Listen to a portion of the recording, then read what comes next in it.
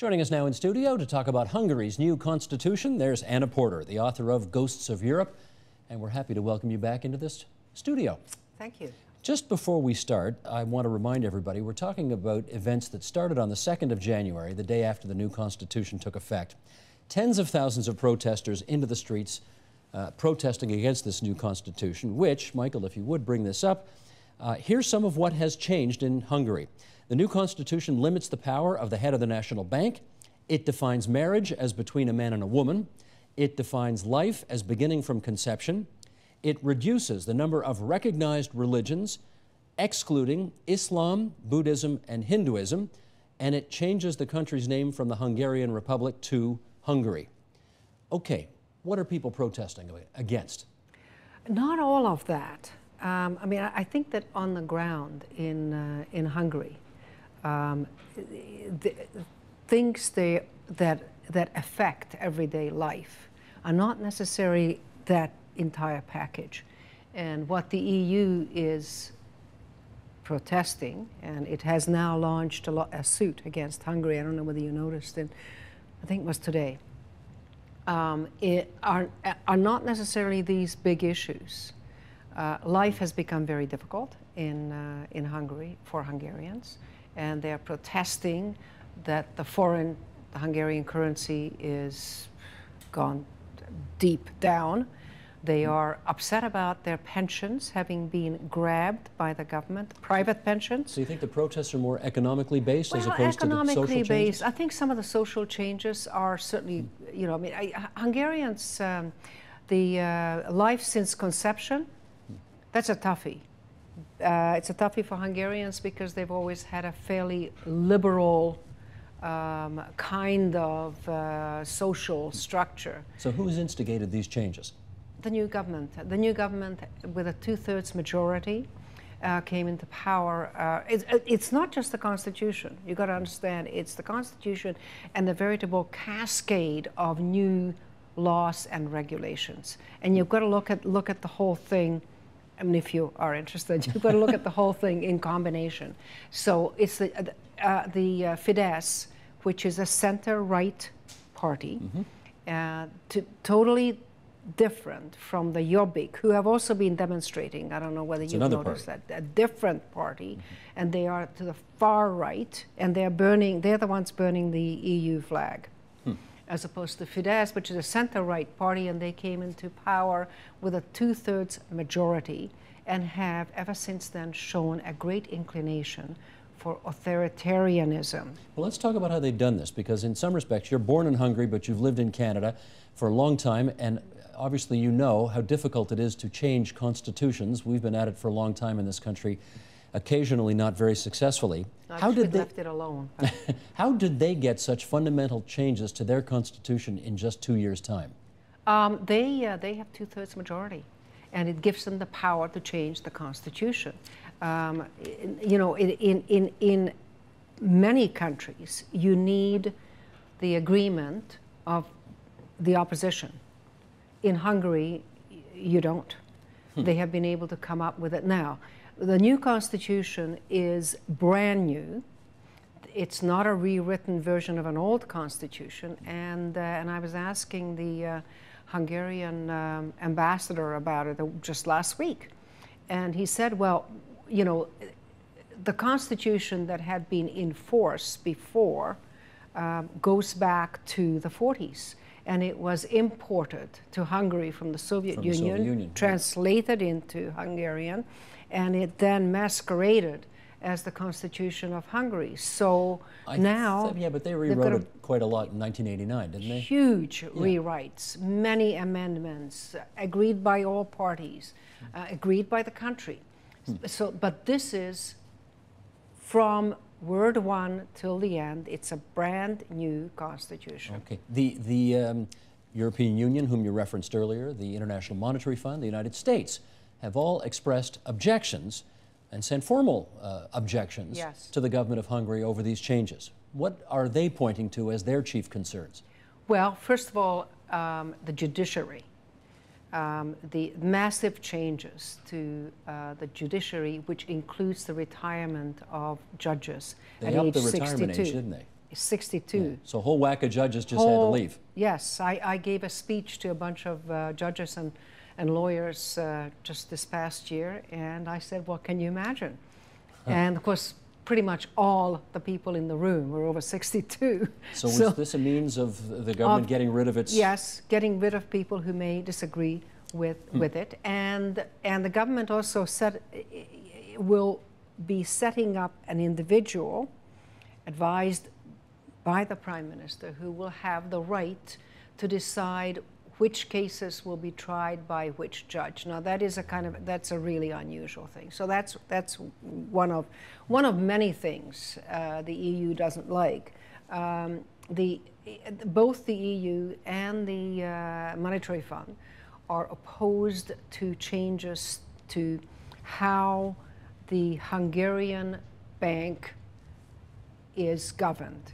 It's important to have transparency, it's important to know who you're dealing with, and it's important for that function to be independent of government. How about some of the, shall we call them patriotic, in inverted commas, elements that have been included in this latest go-round? How are the neighbors reacting to some of these efforts by Hungary? You know what? I haven't been watching the neighbors. My guess is that they won't like it, but they haven't liked very much about what's been going on ever since Fidesz has been elected. Because some of it's chauvinistic, is it not? Well, it is and it isn't. I mean, there's no question that the Treaty of Trianon, which is really just a side chamber to the Treaty of Versailles, was hugely unfair to Hungary. So, you know, I mean, that's, Hungary did lose 2/3 of its territory by that treaty. Hungary was the biggest loser of World War I. So a lot of Hungarians got trapped in other countries on the periphery, and many of them have difficulty operating in their own language. I mean, Slovakia, there actually have been laws preventing Hungarians from operating in their own language, in their own, you know, in the street. So it's a very, it's reaching out to these people. Now, giving them the vote is pretty tough, because I think that what might happen and what's likely to happen is that the countries surrounding Hungary are going to react negatively, which will affect the Hungarians who live there. And what about the minorities of other races that live in Hungary? How are they being treated these days? Well, I think that the big issue in the Constitution is the Holocaust, and the Jewish reaction to that. Both inside Hungary and outside Hungary. If you look at the Constitution, the new Constitution, it really deals with what happened to the Jews in Hungary during the Holocaust as equivalent to what happened in Hungary under the communists. Whereas during the Holocaust years and leading up to the Holocaust years, Hungary was a full ally of Germany. Now, and as an ally of Germany, it was Hungarians who participated in the rounding up, sticking into boxcars and sending their own Jewish citizens off. Many of them were neighbors and people they had known, off to the death camps. So this is something that, you know, should be discussed and dealt with. I was just going to say, this is a country that still hasn't dealt with the fallout of World War I, hasn't dealt with the fallout of World War II yet. It has been dealing with the fallout of World War I, but not World War II. And that's a hot button issue. And every time I mention it, either here or in a column, I get a lot of nasty hate mail from Hungarians. Michael, you want to put some of these pictures up here? We've got that shot of, you talked earlier about the flag burning of the European Union. And there it is right now. We're showing a shot of it. That's the Jobbik. This is the Jobbik party, the far-right Jobbik party, not the governing party that's doing that kind of thing. But when you see images like this, do you think this has deep, you know, the expression here would be, does this have legs in Hungary? Well, they have, the Jobbik has now about 20% of the vote. They are not far behind the socialists, the former government. And I think that the socialists are around 23, 24%. So really very close. And there is a possibility that the Jobbik will end up, this is the far right party, who are quite openly racist in their talk, in their remarks, in their wish to separate Hungary, as you saw in the video, from the EU, and have no interference from the EU. And in fact, their leaders making speeches about how the European Union has brought no good things for Hungarians. What's your view on that? I think the European Union has been very good for Hungary. You know, I mean, the financial crisis was not created in Hungary. Right. The financial crisis is everywhere. To my mind, one of the curious things about, perhaps I shouldn't say this, about recent events, because it hasn't been much in the news, they haven't been much in the news here, is how much is focused on Hungary at a time when Greece is in a catastrophic situation. Italy's had Berlusconi. I mean, it's a lot more fun in many ways than dealing with Mr. Orban, who's, as far as I can tell, is morally not in the same league as Berlusconi, but then again, who is? Well, that's true. Yeah. That's true. You know, I'm kind of envious, sometimes envious of those Italian journalists who were able to cover all the hijinks. But anyway, Italy, a mess. Spain is a mess. I mean, it's right. Ireland, Iceland, keep going. And yeah, and on and on and on. And the French have just been downgraded. I mean, and all the European papers and the news coverage is Hungary. Now, listen, I watch it. I'm fascinated by it.